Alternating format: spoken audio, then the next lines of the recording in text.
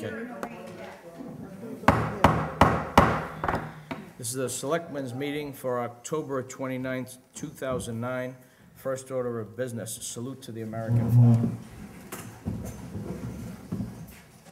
I pledge allegiance to the flag of the United States of America and to the republic for which it stands, one nation, under God, indivisible, with liberty and justice for all. Next is approval of agenda. I make a motion we approve the agenda as written. Actually, may I add an item to the agenda, please? Yes. Mr. Gannon has asked to speak prior to our discussion of, 13. Yes, B, 3B, Okay. So, or as part of our discussion. well, he can, it does can have to be, he speak can under the speak article. under the Okay. You don't need 13th, to that'll add be one. fine, Yeah. Okay. during the 13th Street conversation, okay. So I need a motion. I gave a motion. Second. Okay, all in favor? Approval of the minutes of last meeting, I make a motion we approve the minutes of the last meeting as written. Second. all in favor? Signing of the warrants. Actually, I have not read them. I have not been in this week, I've been ill, so. Okay. The schools one is here this week. Two. You can read them and sign them later if you want. I mean, the other day No, if you I'll want. sign, You don't I'll have- read them in the, as oh, long sign as them there's- later, yes, As long as yep. there's two of us, doesn't matter.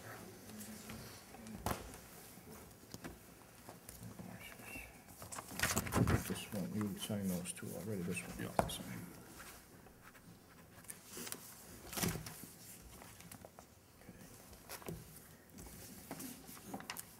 You want one? No. I trust.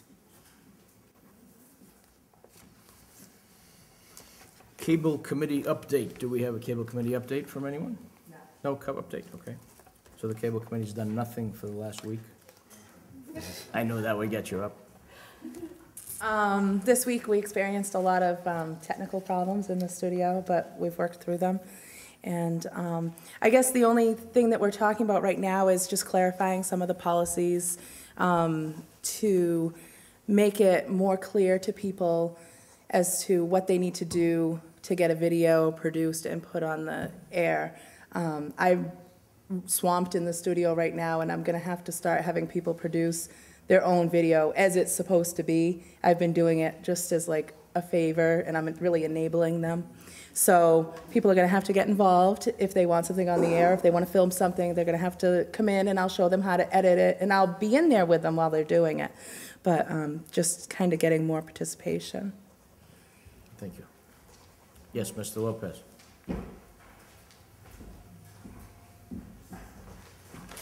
I applaud the cable committee's hard work and diligence to everything that they've done. I know the amount of hard work they have gone through.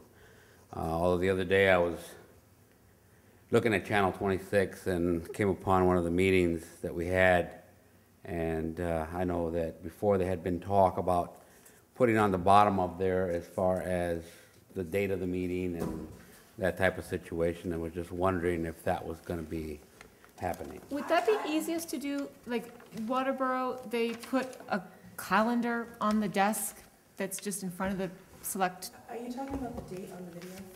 Yeah, we Every came in. video that goes on at the beginning, it's on there.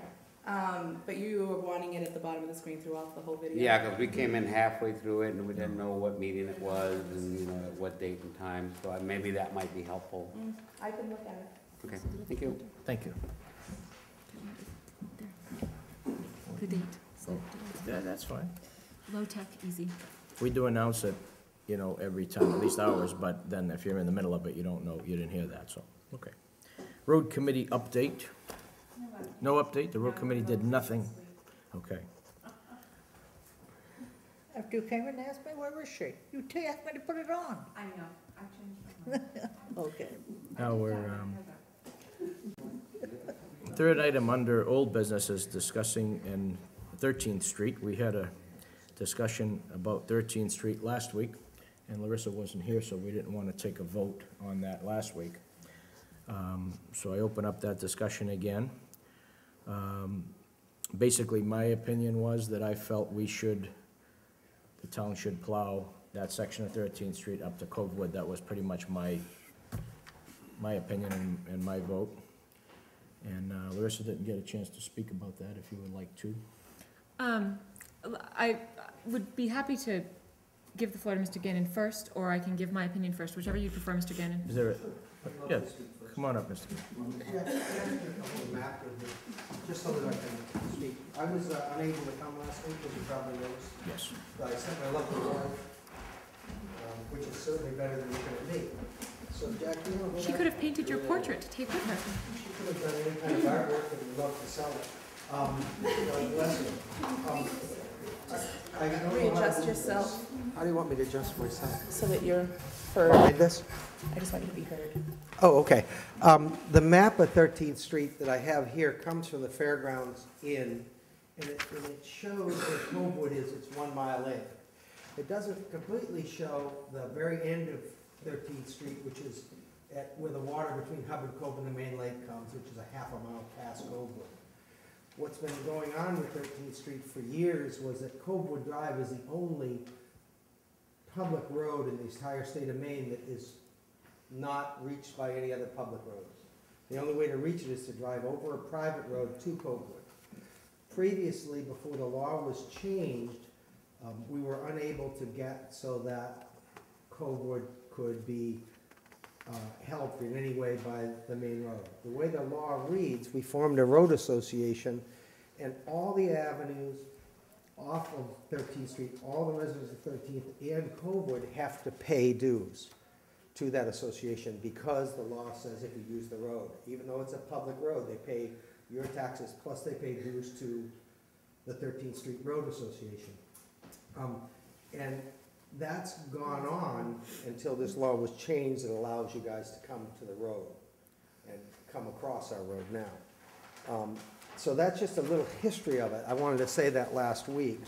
And then I want to just kind of blow everybody's horn that's on 13th Street for just a minute, if you just bear with me, and tell you what we've done so everybody knows. The road, and pardon me, I'm not good at being on camera. It's approximately 1.5 miles long. It's 1 mile into Covewood and a half mile past. The road associations now have 3 complete years, and we're starting our 4th, with all the avenues and Covewood members and being assessed. The dues that we've collected in the first 3 years are over $100,000. 473 of 486 of assessments, 473 of 486 assessments have been collected. 97.3% of the dues have been paid. Avenues A, B, E, F, G, H, and the residents past Covewood are 100% paid up. It's just a phenomenal success story for a town to hear that the whole town got together. Donations to pave the road have been made in excess of $30,000 above these dues by the residents, for which they really have done a great job. In the first 3 years, over 1 mile of this road's been paved. The road's 1.5 miles long. 3,050 feet were paved by the association, including some of the donations and the dues. 306 feet were paved by Scott McLeod and the Avenue A people. And 2,095 feet were paved by the donations of the people who live past Covewood, that are past where you would snowplow to. The McLeod and road paving by those people past have saved many dollars in maintenance, so we got a lot to be proud of. All you guys that are here, you've done a great job. We have approximately 2,469 feet left to pave, less than half a mile. It's a tremendous success story for a small town in 3 years that the residents got together and really worked hard to take care of their road. In the state, I don't think there's been a better success story in any major private road. There's 162 great people that have done a great team effort, and all the people that are here on 13th Street, I just want to applaud you. We also have been very fortunate in using Dave Winchell to do our work on the road, and he's done a great job for us, and I want to thank him. And that's all I wanted to say. I didn't get a chance to say it last week, and Mary's too quiet. Thanks, guys. Any Thank you. questions? I'll gladly take them. Okay, thank you. Okay, thanks very much for yielding to me. Larissa, you want to give your opinion? So my opinion is uncertain. I recognize the complete inefficiency of picking up our plow to travel a mile to drop it again. I recognize the perhaps foolhardiness that is represented by having a townway that we are responsible for locked by private land that we have no responsibilities to or for, and that from a liability point of view, if there is an emergency on Covewood Drive that we are responsible for getting to and we cannot because 13th Street is blocked, that poses a problem. However, I am also very loath to have our board of three make decisions that really should be made at town meeting, and that town meeting has already voted on, in my opinion, from what I've read about past warrants. And so this is what I would like to do. I would like to get, and I know that this is going to perhaps be unpopular, but I would like to get a legal opinion as to what we have the right legally to do. Do we as a board have the right to make a decision about whether the town is going to maintain a road that is not a town way? That is my first question. Does it make sense? Absolutely it makes sense. But is it legal? That's one of our jobs, is to make sure that what we do is legal. So that would be the first thing I would want to find out, is if it actually is even legal for us to say, go ahead. I know that the new legislation that passed said that in emergency situations we can without fear of liability, but this isn't an emergency situation. This is whenever it snows and the plows are on the road, that the road is plowed. So that is one thing that I would be interested in finding out. And the other is really to find out how should this work properly? Will 13th Street be ready to go before the town this coming June? Is it going to need another year? Can we go before the town this coming June and ask them for permission next winter to take care of this with the good faith that 13th Street is working hard at becoming up to town standards and will be coming before the town to be accepted in the near future? So that's where I stand, is that I understand it makes no sense to pick up that plow, drive a mile, and drop the plow again. I recognize that that's just foolish. And yet, very often, we do foolish things because they are legal to be done. So that's my stance. I'd like to find out a legal opinion first. Mr. Long? Go ahead. I pretty much made up my mind already, so. See, again, if I'll just put a little more into my decision, this is, again, as Mr. Gannon said, the only situation like this in the state of Maine. And whoever this, years ago, I don't know how many years ago this was done, selectmen were involved in it, selectmen made a mistake. They allowed this to happen, the selectmen should fix it right now. And I think we have the right to fix it, and I don't know if anybody's gonna take us to court, or if they wanna take us to court and challenge it, it's ridiculous. And we're not maintaining it, we're only gonna plow it. It wasn't Right decided now. by selectmen, I don't believe. I believe that, you mean as far as not Well, plowing? This- 13th Street. Even though Covewood might have been voted in by The town. the selectmen should never have put that on a warrant, allowing that to happen when there was a private road connected to a selectman had a decision in it. Whoever it was, and I mean, it's a long time It ago. was 36 years ago. Right, so It's we a- can correct that, and I don't, my problem is if it goes before a town meeting and they vote no, then what? I think that's wrong. I think if the selectmen can make the decision that we should allow our citizens of Covewood Drive access to a public way. Mr. Winchell. Well, I'm coming to the correct, Larissa. I don't believe they voted, what they voted on last time on 13th Street was to take it over as a town road. That was to accept it as a town road, okay? This isn't, from what I get out of this, we're not taking this as a town road, all they're talking about is wintertime maintenance. Now, I've been trying to stay out of this as much as I can because I'm on both sides of the fence here, okay? I got a contract with 13th Street. I've been plowing for the last 3-4 years, whatever, okay? And then I'd also be plowing it for the town anyways if you decided to do it. I don't care which way, any way or the other, okay? But it is silly.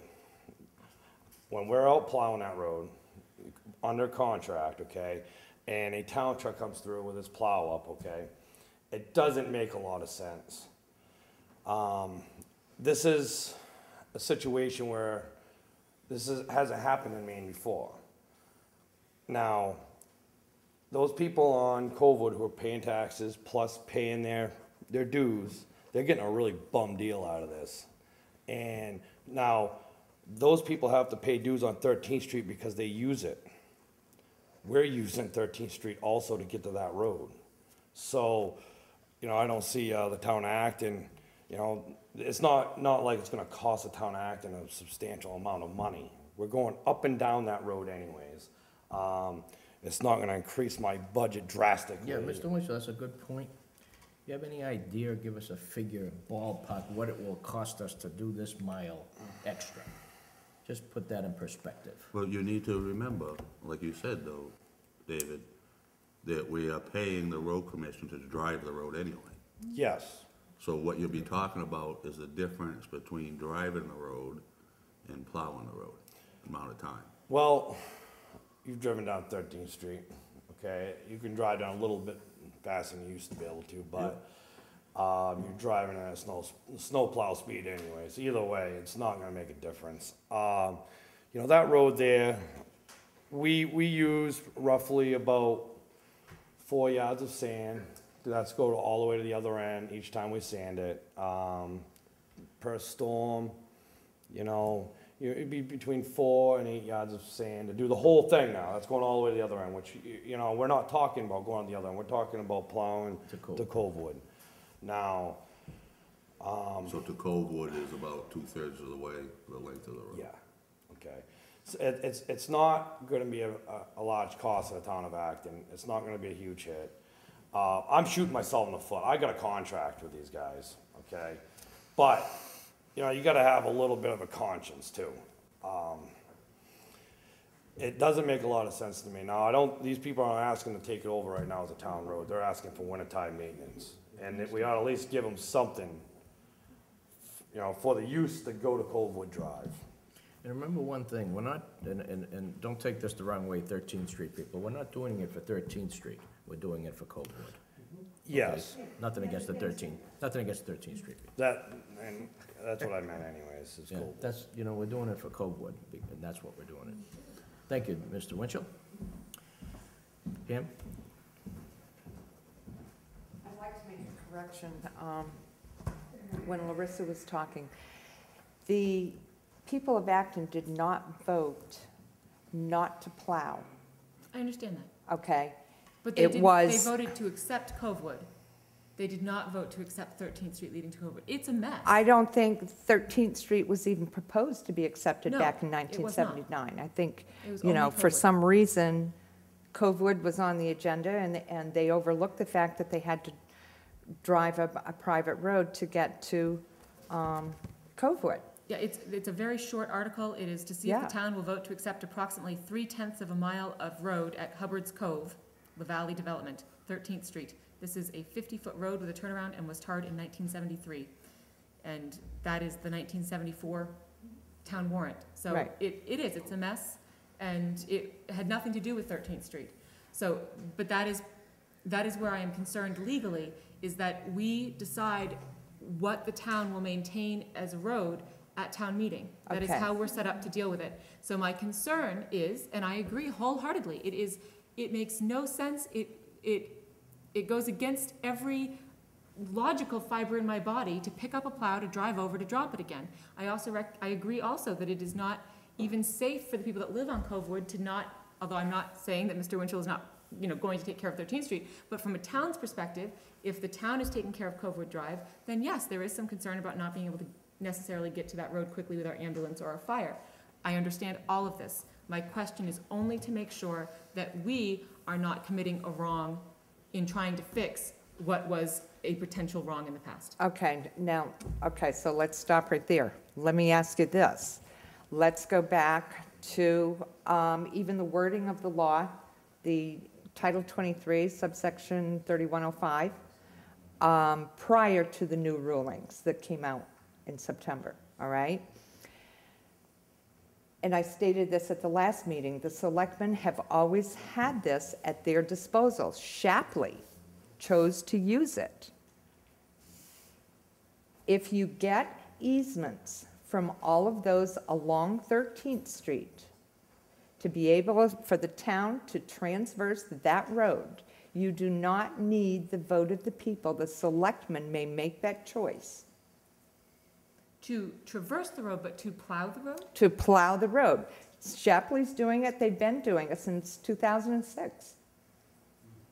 They went around to all their people who are living on private roads and got easements and continued to plow all their private roads. And Acton could have chosen at the same time to do the same thing. Shapley's argument was, we want to take care of our taxpayers. People who live on private roads around the bodies of water are paying the highest taxes in our town. We want to take care of them. And that's what they chose to do. Acton could have done the same thing. But the choice back in 2006 was no. But it's always been there. So there's nothing illegal about it. All you need to do is get the easements, which allows you to go in and do it. Which does lead us to the next question then. If we say that we do this for 13th Street, what is to prevent Loop Road or 7th Street? Loop Road does not have the problem that 13th Street has. Loop Road, there is no town road off Loop Road. I agree, but if what you're saying that Shapley has done is simply by getting easements from all the property owners, they now plow the roads, if Acton uses that as justification for doing 13th Street, then Acton would be in question for not doing so for the other roads as well. I don't agree with that because this is unique, very unique. And I ask this, do we still missing one, that one, so can that person, let's just use that person, can they come and say, listen, I'm blocking the road and Acton trucks cannot go by here to plow Covewood because it's private. I don't agree with the truck going over my little strip of ownership of this land and I'm stopping you. They can't stop us. No, So it's correct. We have to remedy this unique situation. you don't need the easement with the new law. I understand that. Yes, It has nothing that's to right. do with it. The whole change in the law, what the change of the law did was prior to the change in the law, the reason this didn't pass the selectmen before was because of the can't use public funds in private roads doctrine. The new law Exactly. eliminates that thing. Now you can legally go and get to your road. We'll clearly, you can ask the 13th, you can traverse the road. We're simply asking you to plow to Covewood. We think it's right and fair for Covewood. We're not asking for anything else. You don't need any easements. Bill, didn't you say though, whenever it was, a month or so ago, when you came to the office, that this last person was willing to give one for plowing? At the time that I talked to that person, my understanding was that he'd be willing to give you one for snow plowing to allow the plows to Right. come over. Right. I mean, I don't have it in writing, Yeah. but that's what I heard. And now that's kind of gonna be up to him and you to work, if you want an easement for you to, what the wording would be, because he still doesn't, to my understanding, I shouldn't speak for him, he's not here, I don't. To my understanding, he doesn't wanna give a total easement that would allow the road to be taken over by the town in total. But your understanding is he'd be willing to give us an easement to plow? I think it depends on the wording and how you did it, because he wants to make sure that it doesn't become a town road. So, I can't speak for him. That's- okay, let me You know, I mean, I've done my best to- let me speak about everybody else then. Sure. Would everybody else that's on 13th Street be willing to sign the 50-foot easement to the town? We have them all. They have no. We have them all? We've had them all along, except for one. Okay. We don't have them, do we? No, we have we them. went You have through this one with them for every each step of the one. way and tried to help them with this in the past, and they have them. We haven't turned them in because if we didn't have them all and you weren't gonna take the road, there was no sense obligating the residents. Right. Is the intent on 13th Street, from what I understood at your yearly meeting this year, to come before the town in the next couple of years? Is that what? Unless we get all the easements. All we've asked is that since you have to go over a road to plow Covewood. It's a very logical request. There is no misunderstanding here If on the the law logic. was- If the law that's now in place was placed 2.5 years ago, that would have happened. 2.5 years ago. We have any more comments, please? Would you come up to the microphone, make I'm it, sorry. that's okay. If you would like to come up to the microphone, makes it easier for the cable people. Thank you. Again, we're not really looking for maintenance, just plowing. You know, we'll take care of the summer maintenance, the patching, the culverts, whatever, but we're just looking for the plowing. And again, I still think it's the right thing to do. And what you guys have done on that road is inspirational, if you want to put it that way. Have you seen it today? No, I haven't, I'm going to Go drive, down, I'm going to go drive down. down it, because I haven't driven down in a long time. Amazing. So I have to drive and see. Yes, Mr. Lopez. I have always felt that any citizen that lives in any town that pays taxes for services and does not get the services that everyone else is getting, even though they're paying the same taxes, is an abomination. I would challenge the selectmen to change this ruling, not only for 13th Street, but for other private roads, all right? I understand what Larissa's coming from, is if you set a precedence for one, then you're gonna get other people to come up forward to that. Everyone within the town pays taxes. I don't know what's going on with going through Buzzell up at the Lakeshore Drive, whatever the case may be.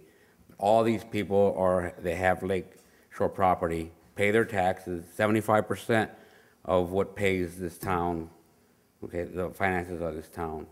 So I understand what you're saying. Beware of, if you're gonna do it for one, not to be ready to do it for the others, because they all pay their taxes. In today's day and time where I feel that government is trying to take over so much, okay, and hopefully we'll never get to the point that New York is, that they pay 63% of their paycheck to taxes and don't get the services, okay? I ask and I challenge these selectmen to allow that to happen, because these people are paying their taxes, okay? So whatever it takes, from whatever standpoint of it is, give them a choice then. If you're not gonna do it, then don't let them pay taxes. How's that gonna go? That's not gonna happen. Then why not help these people out by providing the services that are required? You know, everybody has to drive there. There are people that live in these roads, private roads, and they should get the services. Thank you. I'll go this far to say, on that note, that any other private road that has a town road connected to it, we will plow that private road to that town road also. So we'll be the same as this. How's that?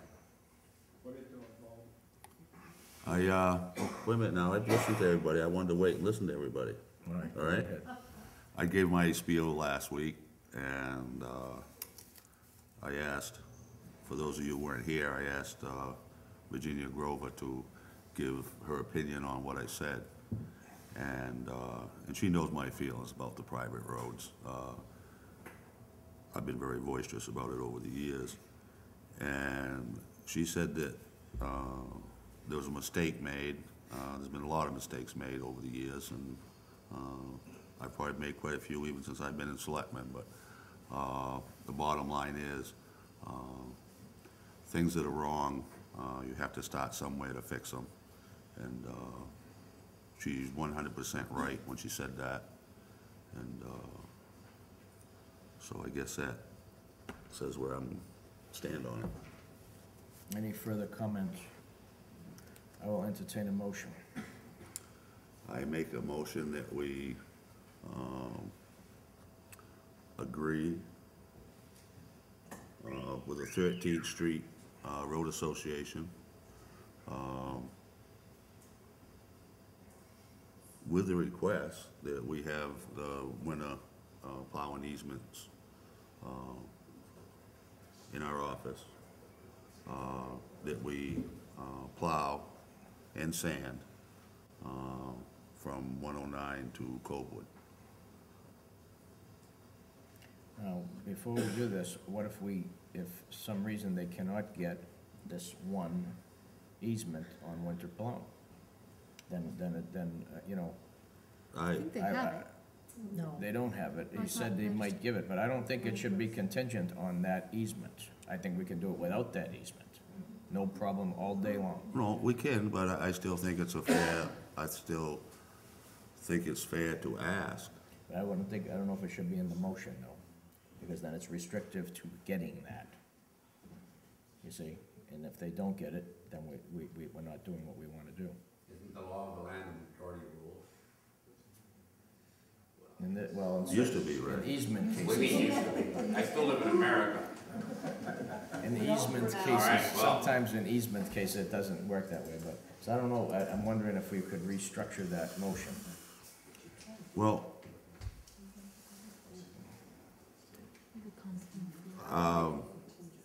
okay, I will. Let's hear Mr. Cashin. Mr. Cashin, come up and help us with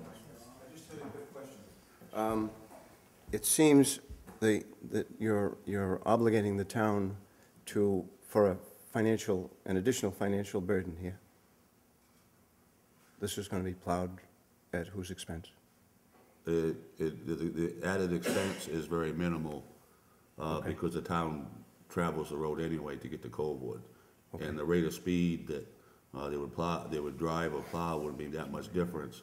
So we're paying the trucks to go in and out over that road regardless. It'd be very minimal. I would just wonder about the precedent and the usurping of the role of town meeting in this decision. That would be my concern, I guess. If the expense in this particular case is of no issue, I think you are kind of setting a precedent here, so, okay, thank you. Okay, I would change my motion that we plow and sand Coldwood, 13th Street from 109 to Coldwood, starting this year. And this isn't part of my motion, but I want to say this. I would still ask that people try to, in good faith, get us as many easements as you possibly can give us. That's just on a little side thing there. Okay, so the motion on the table is that the motion is to plow 13th Street up to Coldwood and sand 13th Street up to Coldwood, beginning immediately. I'd wait till it's snowstorm. Well, yeah. Very good. Otherwise, Tom would be right. At we'd the be first wasted. snowstorm. All right, okay, I will second, and then I'd like to open the discussion of the motion on the table. okay. The motion has been seconded. Open for discussion. It is logical, it makes good sense. However, I just want to go on record. It is potentially, financially, as a town, going to be difficult. It is going to be hard, I think, to make a separation between 13th Street and the other private roads. But it does make sense, I understand that. I just want us to be aware that we are going in a direction that, and I'm not saying that we shouldn't plow private roads. I'm just saying that we need to go into this with our eyes open and understanding that we may be opening that conversation in a whole new way. Okay, motion is on the table. It's been seconded. All in favor? The motion passes.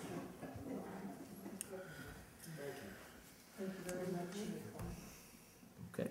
And now that this is over,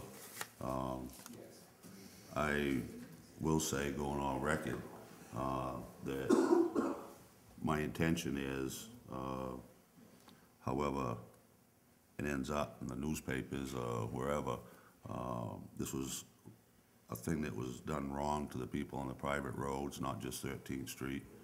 All the private roads that we were spending money on, all the private roads that we were plowing and sanding, and to me it was an injustice to all the citizens of Acton. And opening up a can of worms, or whatever you want to call it, for the future, I welcome that.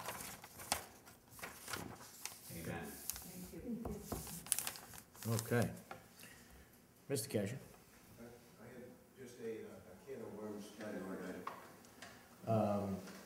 Can you wait till we get to the can of worms section? Is it on the agenda? Well, We can go add at it. the end. We'll add the can of worms at the end. We always do. For you, of course. Okay, under new business, the amendment to a personnel policy. We had talked about this, I think, another time, but we never really voted on it.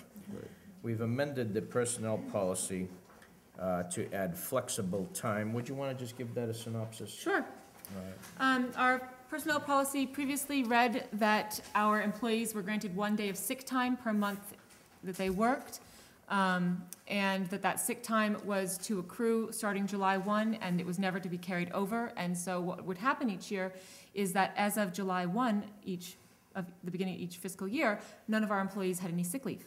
They had to wait to earn that time again as the months went on. And it was a little bit foolish. So I also felt that where there, they also had no opportunity for personal time off. There was sick time and there was vacation time. And so I approached the board and I approached the employees about shifting our personnel policy to read flexible time off instead of sick time or sick leave.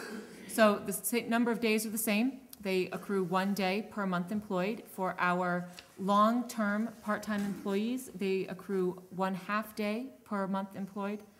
And they do not have to disclose what they're using that time for. It is personal time. They can do it with it what they wish. And is there anything else? Oh, and it accrues quarterly now instead of monthly. So they are granted 3 days at the beginning of each quarter so that the problem with having no leave time as of July 1 is taken care of. So July 1st, they receive 3 days. They receive another 3 days on October 1st, and so on. And yet it still cannot be carried on to the next year. It is, and it is still to be recorded, and you're only allowed to have those 12 days. I'll entertain a motion. Oh, we have a comment? I Mr. have a Lopez? question. Yes, sir. Please come up to the podium, Mr. Lopez. Yes, sir. Thank you very much. Now, you said it's a day per month for full-time employees and a half a day. For long-time. For long-time, Part-time employees. Part-time Long-term employment. part-time employees. okay. Is this something that is being done in the public sector? You mean, And yeah, and well, public, companies, private sector, you're looking at, you know, if I don't use my sick time or whatever the case may be, by the end of the year, boom, you lose it. That's what we're So do doing we. here, right? Okay, but now you're talking about, come July 1st, they're automatically getting 3 days That's to because, start the year out, right? because of the time that they've already put in? no. No. It's because instead of accruing 1 day per month, you receive 3 days per quarter, and you get them at the beginning of the quarter. So if you fall ill on July 2nd, in the previous policy, you had no sick leave to use. So at this way, you have 3 days that you may use. You don't get another 3 days until October 1. So you're still getting 1 day per month. It's just that you are getting them in a lump. Okay, And now, instead of giving them as a yearly lump, because there needed to be a balance between, we're not going to grant you 12 personal days on July 1 and have you use them all by August 1 and then leave our employment. okay, That didn't seem I guess wise. my question stems from the point, if July 1st comes around and you get sick and you take your 3 days off and no questions asked, whatever the case may be, and then you get fired on July 18th, do you have to pay that money back that you've taken those 3 days? No, it is a risk we are taking. That doesn't seem right to me. I think it's in keeping with the private sector as a whole. I don't think so. I can only speak from the private sector, from my own company. I run Burger King restaurants, and we're not generally giant givers of time off of that nature, but what we do with our days off is they get them quarterly, as you say. They can have them on the 1st, and they're actually carried over, and we don't erase them. So they actually have days from 2005 left. We don't ever take them away from them, so they may have accumulated a number of days. And most everybody I know that gives sick days, they allow them to accumulate previous years still. And the minute that quarter starts, they can have the day, because otherwise they couldn't take it till the end of the quarter, and they'd lose the whole quarter. So that's the reason that we do it in our part of the public business. And we're considered cheap, because we pay low wages. I'm sorry, I shouldn't have said that in camera. We're the highest paying wage payers. This is, I don't know if that helps you, but that is how it's done everywhere I've seen it. this is more restrictive than the other school department, for example, because just like Bill says, they're allowed to accumulate their days. And we're not going to allow that, so we're being a lot tighter than some people are. It was also inspired in part because our vacation policy reads that they are to take their vacation in 1 week and 2 week blocks. So it didn't leave our employees a lot of flexibility if they simply wanted to take off a Wednesday for whatever their business. And I also felt it was important to be respectful of the fact that these are adults that have personal business that is not of our concern, and that if we are going to entrust them with jobs that are as important as a treasurer or a town clerk and tax collector, that we probably can also trust them to use their time off in their own way without our concern. So I thought it was a respectful policy to enact. Ready for motion? I'll entertain a motion. I make a motion that we accept the revised personnel policy. Second. All in favor? Okay.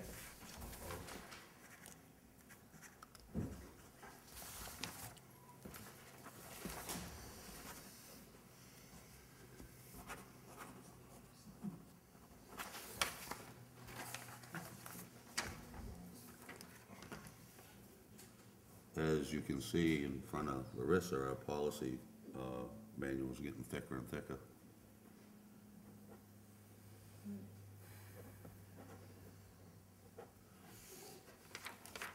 There, Lorraine. Now we really do have it. Okay. Number 2 is establishing holiday dates for closed offices for Thanksgiving, Christmas, and New Year's. And we go through this every year because of the way that they lie in the week and so forth and so on. So the request from everybody in general is that we're closed on November 26th and 27th. So the 26th would be Thanksgiving Day, and the 27th would be the Friday after it, and open on Saturday, November 28th. That's very nice to be open on Saturday. Closed December. It's the last Saturday Don't of the month, start Tony. yet. I'm just saying, it's very nice that they offered that.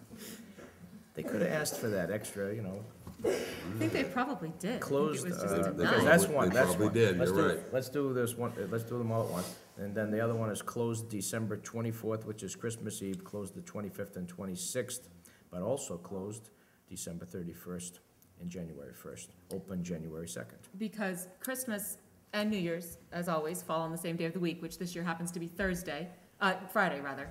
So Thursday night being our normal evening meeting and office hours, no one wishes to be here Christmas Eve or New Year's Eve. No one, of course, wishes to be here on a Friday, on a holiday, and the Saturday following seems a bit harsh as well for right after Christmas, so we thought that that was reasonable. It also moves our meeting nights to the Tuesdays Yeah. of those weeks. 2 weeks in a row. On the original thing, I had it written down, I didn't get it written down here, but on those two weeks that we'll be closed on, when we're closed on Thursday, the meetings, selectmen meetings will be Tuesday night Tuesday. instead. Be all 3 weeks, Lorraine. I All lobbied, 3 weeks. Is it? oh, for We're going to, Thanksgiving. the only Saturday, we did ask for the Saturday of Christmas off. That's a normal open day, but we asked that we be closed, that we have those 3 days for Christmas. And I have to say And that let's hear there from the Grinch, please. there was only one selectman that disagreed, and people can have 3 guesses on which one it was. The one that's immune to eggnog? I also lobbied for having the 17th be shifted to the 15th in honor of my birthday, but no one agreed. So I will be here on the 17th, but I will be a bit miserable about it. I think this is fine. Do you? yeah? Yes, Okay. absolutely. Grinch? It was quite a conversation, but I won a little bit. I'll entertain a motion. Make a motion, we accept the holiday schedule as established. Second, All in favor? And I will include in the minutes, the selectmen's meetings being Yes. the Tuesday Would night. this be a good time to discuss shifting our workshop day? wait a minute. Just before we do, if I could, Larissa, you would pass this on to, oh, no, I'm sorry, Jennifer Ruda put this on to the website and on She's already told me TV. to give it to her and That'll be she'll on. put it on. the TV, Yep. Channel 26. Says gonna have Carol do it. It's like, no, it's not Carol's job. You want to? I'm sorry, go ahead, I Larissa. do, You want to discuss about the shifting our, situation? with- yep, Yeah, normally we have our Thursdays, of course, we have our meeting, and then Fridays, we have an additional time that we note, because we have to, that we're all here. So it's kind of, it has to be noted and put and posted. And we're considering, we haven't made a full decision about this, just moving it, because we come in, we're all here Thursday, Friday for sure. Other people will pop in here and there during the week, but, the consensus was to go to Tuesday and instead of Friday. I can't make that decision yet personally. Okay. I would have rather had Wednesday, but you can't, Wednesday's bad for you. Wednesday cannot work. So And I it don't- also doesn't solve the problem of not having 2 days back-to-back. That the idea Right. was to have a touch point. If you're a citizen and you have a concern Friday afternoon at 2, we are not legally able to discuss that and address it until our next meeting time, which is not until Thursday evening. So by shifting and having our legally posted workshop schedule, if you will, on Tuesday morning, we have 2 places of contact with one another, with all 3 of us rather, that we can deal with issues as they come forward. So things that come up on a Friday and Saturday, we can deal with them Tuesday instead of holding them till the Thursday night. So I just need a little more time to work this out because of my work schedule. I can't make a Now, commitment. what will you, on the workshop days, if we're gonna have those on Tuesday, what time? Normally, like we are, we come in the Well, morning. we've been having them at 11, you No, I know. mean, this is the time we No, we usually appear by 9 on Friday. we go like 9 to 12 or 9 to 1. We note that, you know, that we're here on Fridays 9 to 12. We have been doing our staff during the noon hour. Oh, staff No, meetings are not- different. Well, you're I'm not talking talking about about the staff. staff No, we're meeting. talking about our normal It's weekly, normal for you folks to be in. right, Okay, how about the staff meeting? Because the staff meeting, right. both We could shift November that- and December. We could shift that to the Tuesday as well, which will make our town clerk, tax So do collector, you and want treasurer those at happier. 11 on Tuesdays? But we haven't made the final decision yet. You have, I have to just work some things out with work first. and- okay. So we'll leave it at Friday for now, Okay. until I can make a decision. Did you have a question, Mr. Wu? Yeah, I do actually. Please come up to the podium, Mr. Lopez. But as I said, November and December, we won't be in on Friday. For the citizens that have a concern and they can't make the workshop from 9 to 11 or 11 to whatever time it is, because, you know, they have to work, is there, would the selectmen consider a motion of having alternating workshops to have some later times so that citizens who do have to work would be able to come in also to address some issues That would be Thursday evening. I mean, before the meeting? yep, we Before see or people after? very often before the meeting. Before or after. And also, we do get, together on times that are needed. So there's times that we're in here every night of the week at different times of the year. We're all available by phone and by, email. I can't punch you by phone. That's true. So, we're always working on stuff every day. Okay. I hear from somebody every day. But if there's a concern, you can't contact one selectman and ask them about it. We just can't discuss it. At that meeting. Between us, Okay. okay?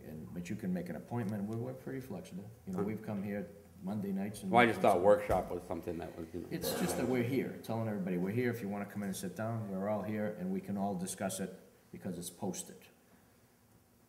It's a You know what I mean? posted meeting. Posted media, posted time. So we call it the workshop day because it doesn't have an agenda.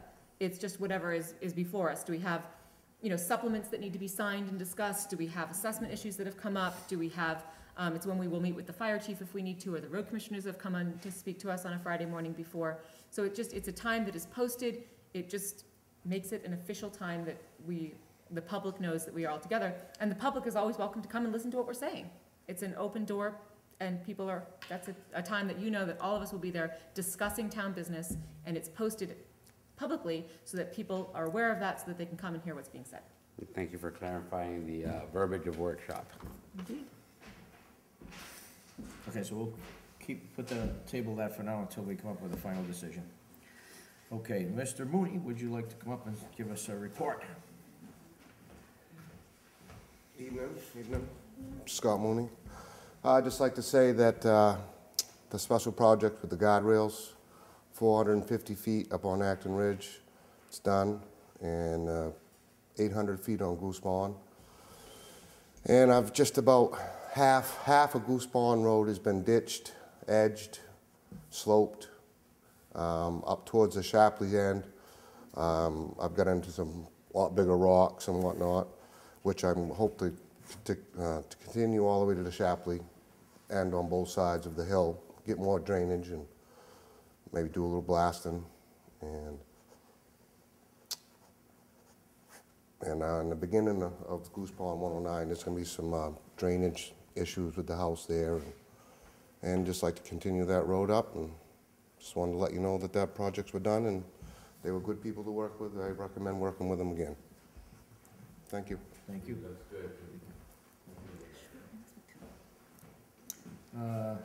We'll open up a can of worms now. Time. We should put that on there at the end. We should, and also, we should also Open up a mention can that of- at the beginning of the meeting, we discussed that it was going to be a fairly shortish meeting because one of our select board members is feeling quite ill.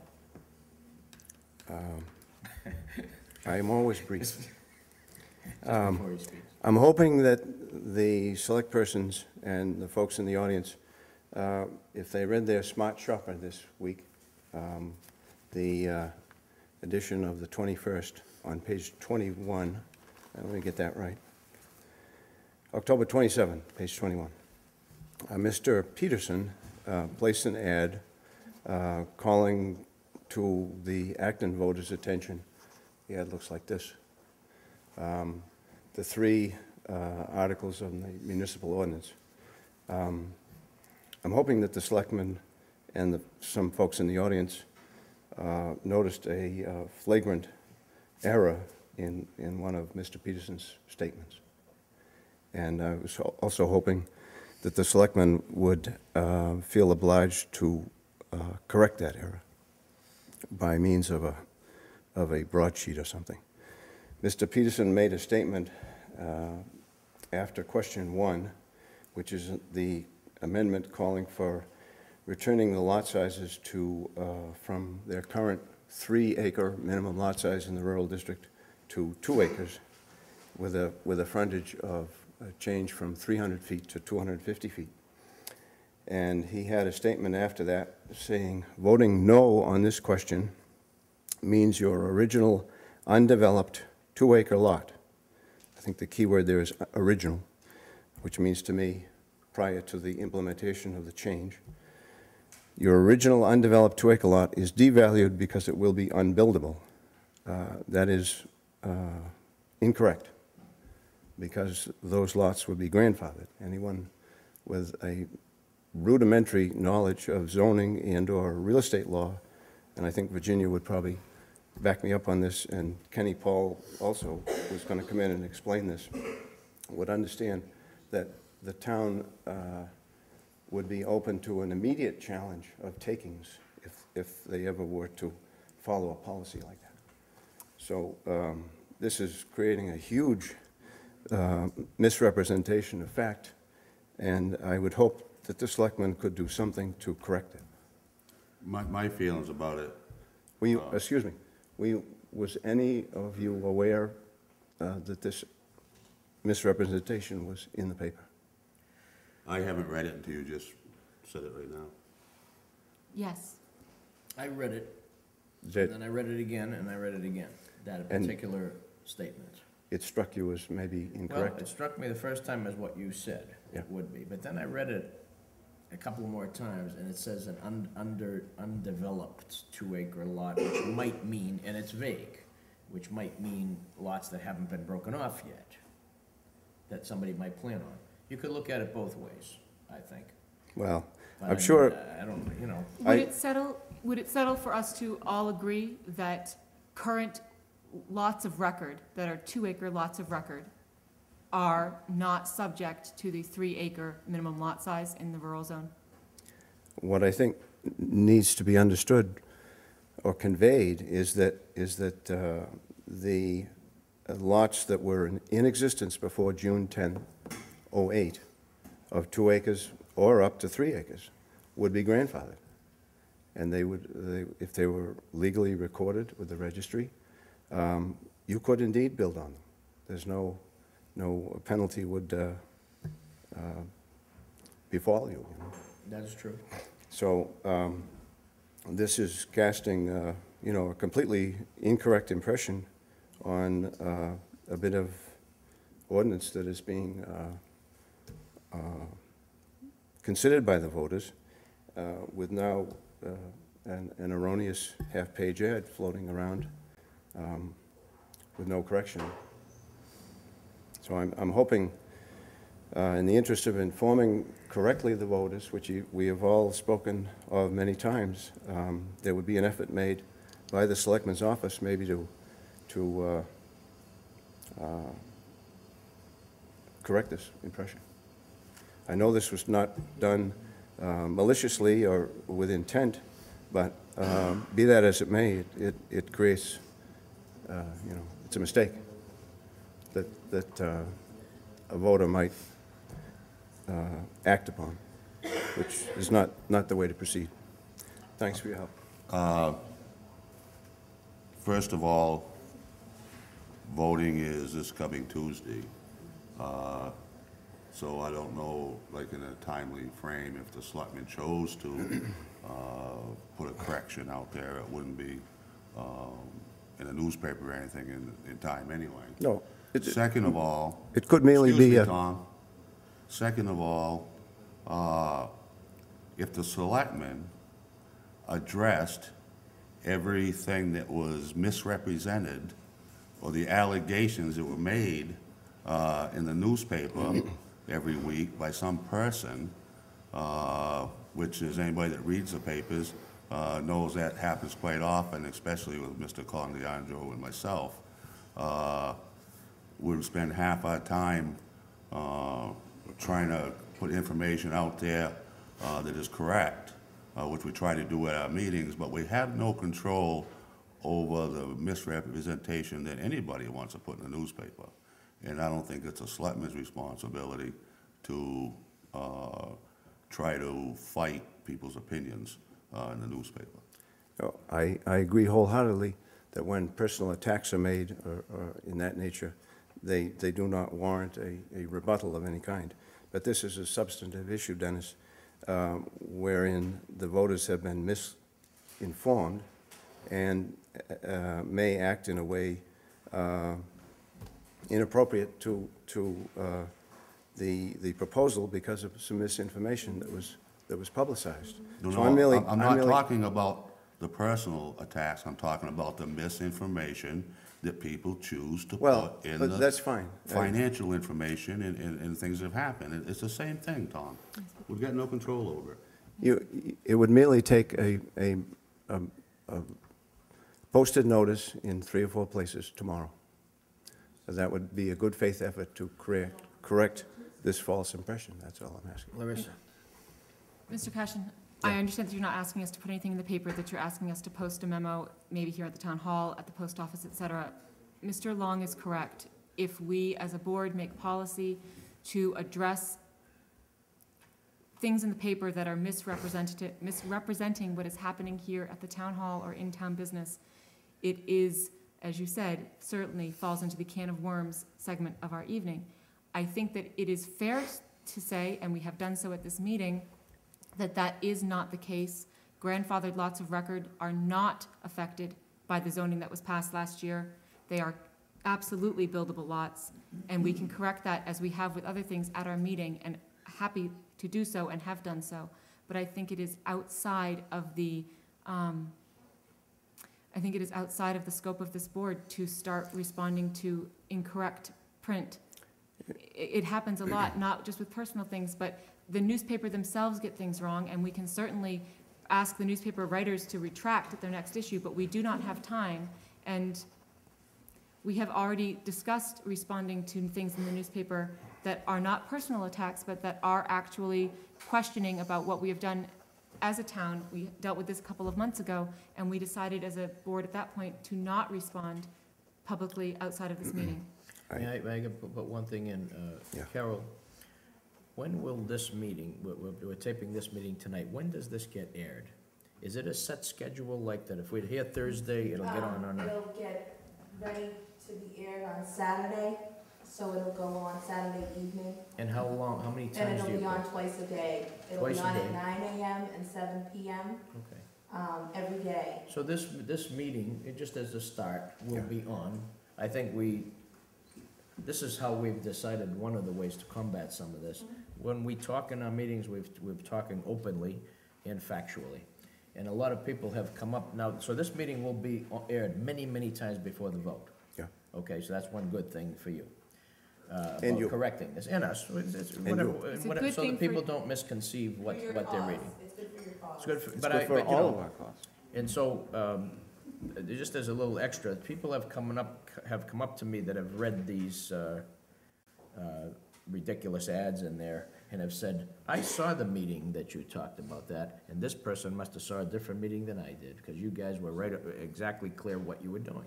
Many, many people have come up to me and commented, because they're watching these meetings. So what you're saying here is noted, and you're correct, there is grandfathering, and people are watching this. And it will make an effect. As a voter, I humbly disagree with your, there need not be a policy necessary on corrections. Tony, excuse me, but- Tom, you gotta stop your break. Oh, okay, one Sorry, second. Tom. TV, One second, TV. just a That's break, okay. one second. Thank you for considering it. I may undertake, as a voter, to work up a little. You surely, Yeah, I guess I'm asking for a little more consideration of this request on its merits. This was a ballot question which was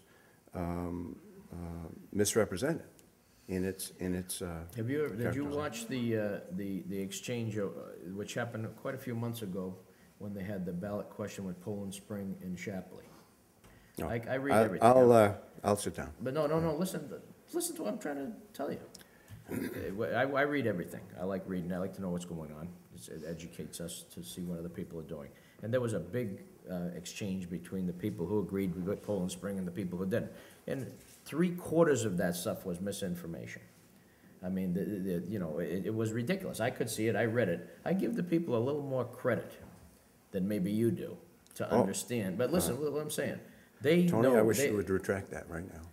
No, well, I'm just saying, I think the people are reading, that's a good statement. I give the people credit. They're reading that and they're realizing it's grandfathered, a good portion of the people. You think that most of them are gonna change their vote because they read that. I really No, don't. They're a little more intelligent than anybody might think on how they perceive these votes. I agree. However, for those folks, apparently like Mr. Peterson, who are misinformed, this will further mislead them and maybe make them act in a way that is not appropriate regarding this proposal. And again, he's not here to defend himself, but I don't know if he was more misinformed or just didn't word it the best way. Because I'm sure he knows it's grandfathered. I mean, anybody, in general, everybody would. But anyway, it's noted, it's on Okay. TV, it's going to be on there a bunch of times before the vote, and you're surely welcome to pin up anything you want to pin up around town, Thanks. you know, okay.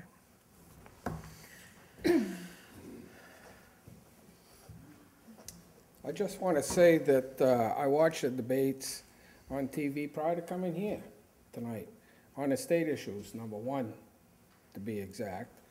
And there's a lot of misinformation there.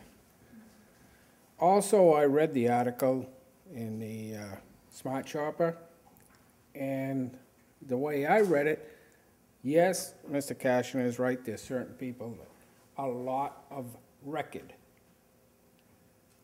Means they had that lot surveyed, and it's a public record, and it's 2 acres or less, it's still grandfathered under the new zoning laws. What about the lots that were put aside by the senior citizens of this community, saying that they had 3 or 4 lots at the 2 acres, and then when it became 3 acres, they didn't have 2 or 3 lots anymore. They only had 1 lot. What about them people that didn't have it surveyed? What about the people that lost that amount of land and that amount of revenue?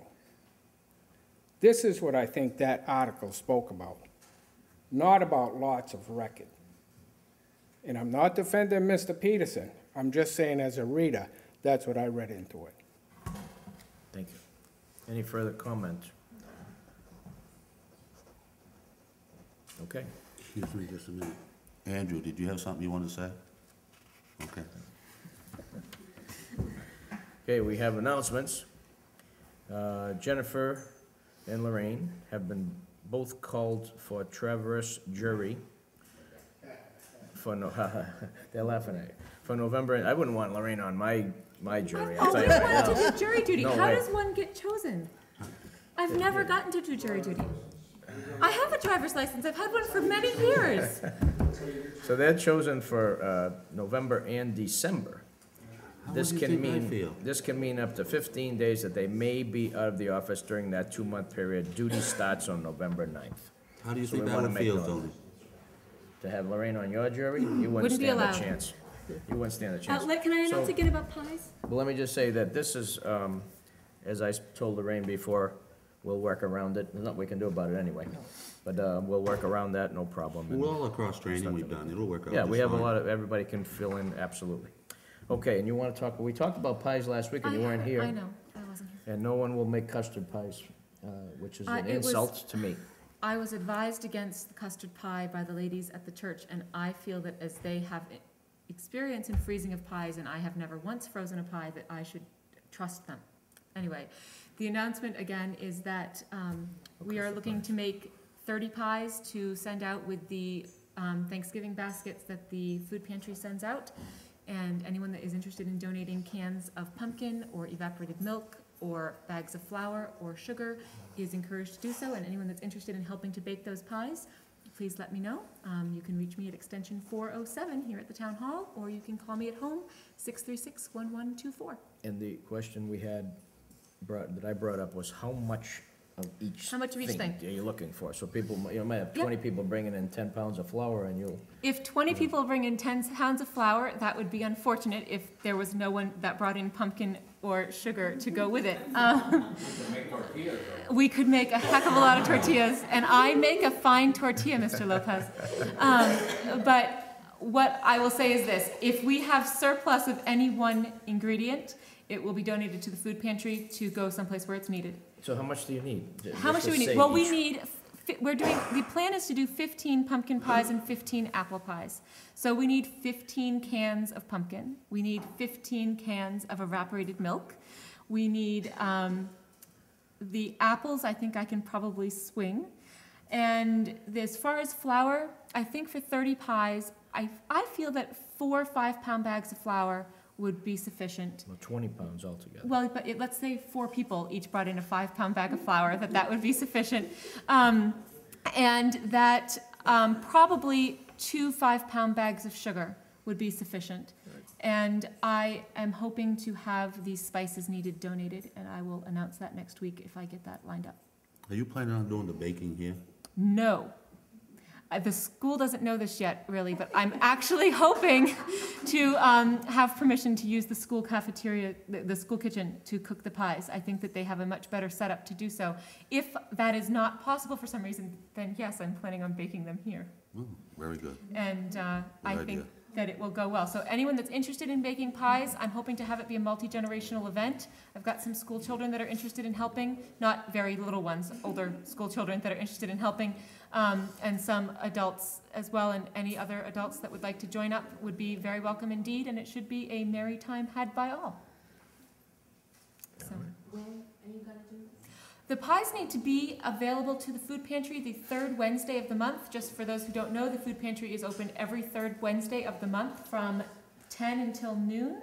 Is this correct, Lorraine? I think that, yes. Okay, and donations are accepted, especially Wednesday mornings, starting at 8. So the pies need to be there then.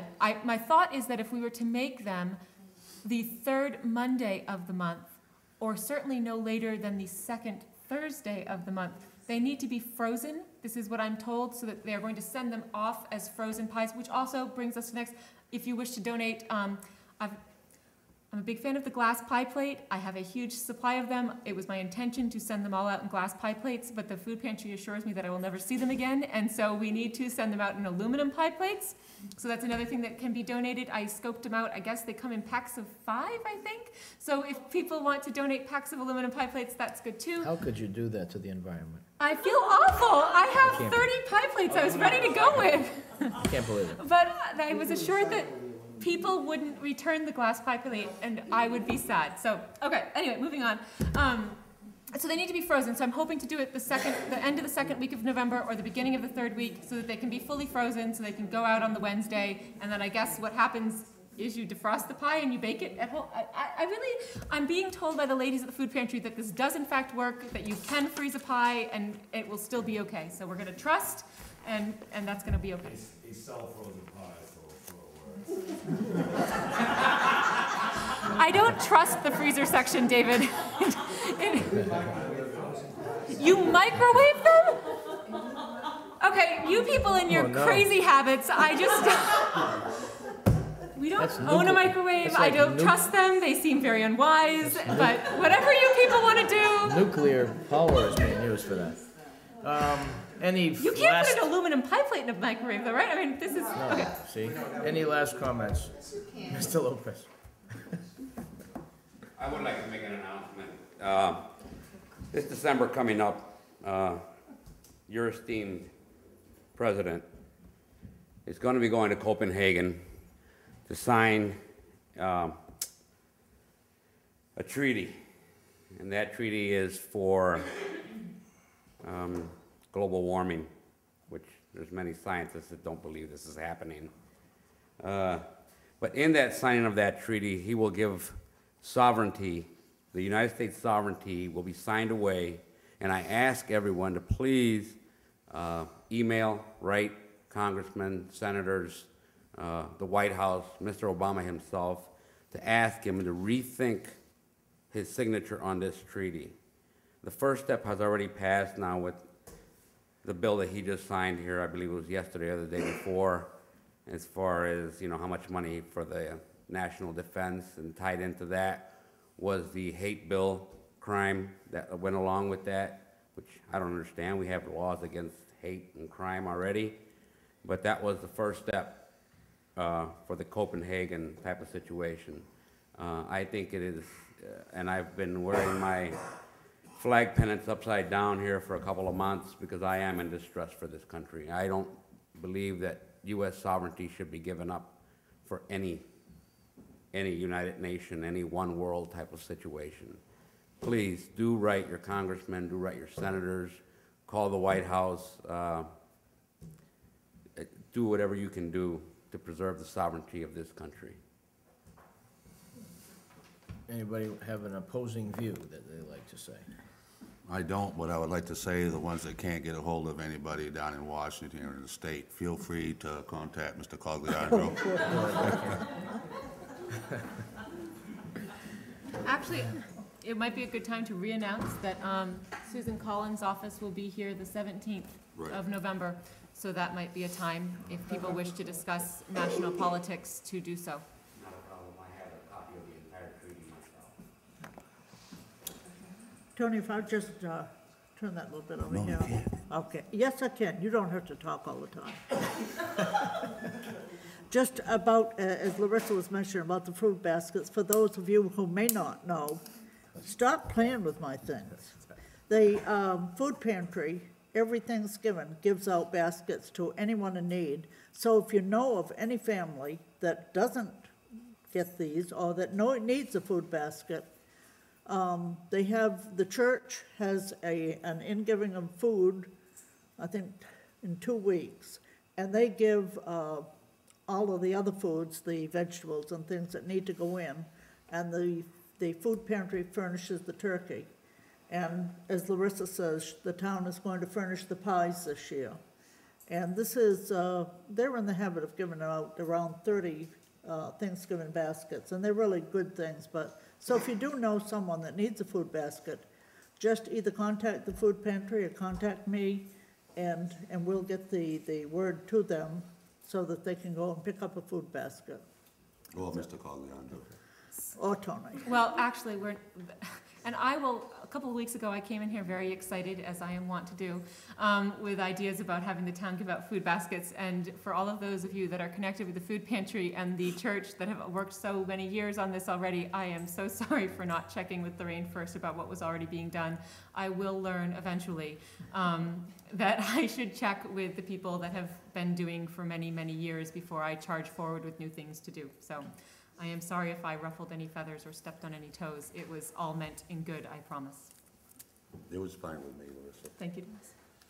But all these people are using aluminum plates It's shameful, it's awful. and paper plates. Okay. Motion accepted. Make a motion to adjourn. Second. All in favor?